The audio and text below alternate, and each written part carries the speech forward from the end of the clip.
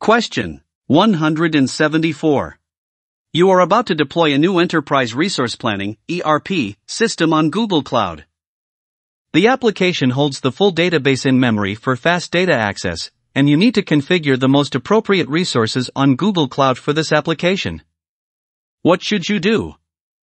A. Provision preemptible compute engine instances. B. Provision compute engine instances with GPUs attached. C.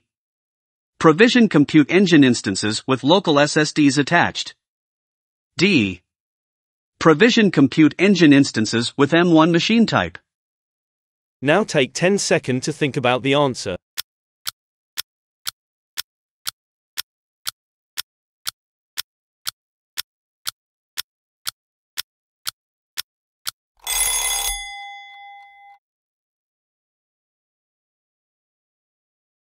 The correct answer is D.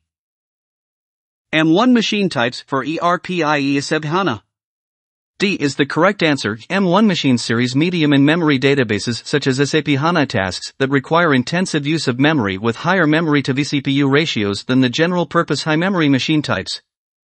In-memory databases and in-memory analytics, business warehousing, BW, workloads, genomics analysis, SQL analysis services, Microsoft SQL Server and similar databases.